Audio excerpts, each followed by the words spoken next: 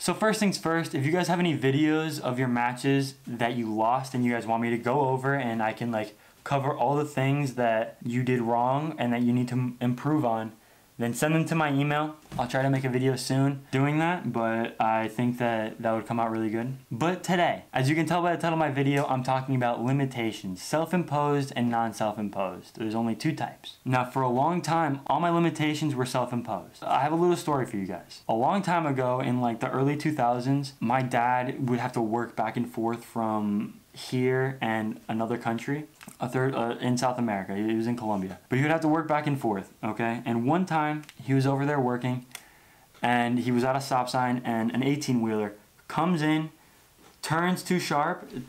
He's at an intersection, right? You can go straight or take a left, and then an 18-wheeler is coming this way. Turns too hard to the left and the backside swings out, smacks my dad, and he rolls into a ditch, and it crushes his elbow and his arm has to get amputated from here down. My dad has one arm. All right, understand that. Now, a self-imposed limitation would be someone taking the pain medication, going home, and just taking it and being like, I only have one arm, what can I do? There's nothing I can do. There's nothing to do. When in reality, you're only limited to what your body can physically do and your mentality. My dad didn't sit and mope. He didn't complain. He didn't cry. He got off the medication as soon as he could, and he immediately went to work, started a business, and that's what brings you guys all of this beautiful stuff, right? My dad's hard work brought me to this point. All right, so understand that if a dude with one arm can become a janitor, start working by himself, get accounts, become a salesman, like run a whole business with one arm, then you can stop being a pussy and switch from a single leg to a double leg. You know what I mean? Actual limitations are gonna be forced upon you. There's nothing you can do about an actual limitation, right? An actual limitation is, let's say you're trying to increase your ability to run. You're trying to make it better. You do that by reaching your physical limitation. Not your self-imposed limitation, not like you don't just run until you say you're done. You run until your legs can't pick you up any further, until you fall. That's how you improve. Pushing yourself to your limit, and then the next day you improve. Another self-imposed limitation is like setting up a shot, taking a shot, and getting stuck on a single leg, getting stuck on a double leg, getting stuck on a high crotch. Okay, that's a self-imposed limitation. Your body is capable of doing much, much more. You're just being a pussy and you're scared of getting tired. Okay, if you get stuck on a single leg, that means, and you're feeling too much resistance, that means it's time to switch to a double leg, or it's time to get in the dogfight position, or to get a Western hook, or to do something else. You have to move forward. You have to try something different, right? Your limitation will be forced upon you. But until it is forced upon you, you have to be doing everything you can, everything you can. Being afraid of getting tired is something that gets almost every single wrestler. Being afraid of getting tired is what gives your opponent the time to think and react to the move you're trying to accomplish. Does that make sense?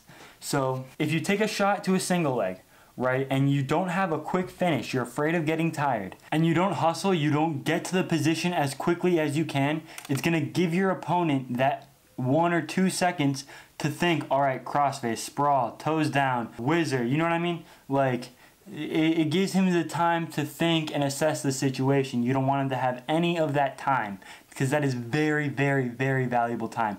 The time that you have when shit's hitting the fan, when the wrestling actually begins, not when you're just playing in the Kalatai. The amount of time that you have when shit's hitting the fan is very, very valuable. You have very little of it. Very, very little of it. So understand that. Be aware of that. Stopping right there is a self-imposed limitation. Trying to make things happen until your arms give up, until you can't, like, I know everyone's done this, until you've been wrestling, until your hands can't open and close.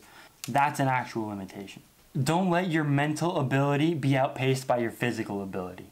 Every day in practice, you should be chasing to meet your physical potential, your physical maximum. All right, every single workout, every single drill, unless you're like literally learning technique, you're learning new technique, then you should be doing this to the point of where your body is failing, to the point of where you can't do it correctly because your brain is trying to make your muscles move too fast. I understand this is very, very complicated and it's a real tough thing to grasp, but the difference between meeting your self-imposed limitations and meeting your actual limitations is the difference between being someone who places second and someone who wins a tournament. I want all my viewers to do well, and you only get better. You can only improve the most by seeing what your most is. You know what I mean? Humans are this amazing, amazing creature where we can be faced with any sort of challenge. We can learn anything that another human has learned, and we can improve upon it. We can look at anything and adapt. All right, we are very, very good at adapting. So when you meet your actual physical limitations, not your mental limitations, not when you give up, not when you're saying you're too tired, when you're actually too tired to move, when you're actually too tired to lift that dumbbell up, when you're actually too tired to pick a foot up in front of you, when you're too tired, when you're too tired to level change and shoot and you start vomiting. When you're too tired in wrestling, I'm telling you, your eyes will start seeing black spots. You are going to get off of someone from wrestling and you are going to be breathing like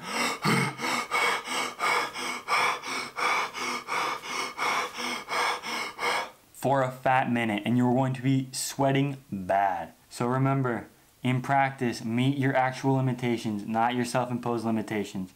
Don't be a pussy, get better at wrestling. If you guys like that video, hit the like button, hit the subscribe button. I post a new video every single day. But until next time, I'll see you guys.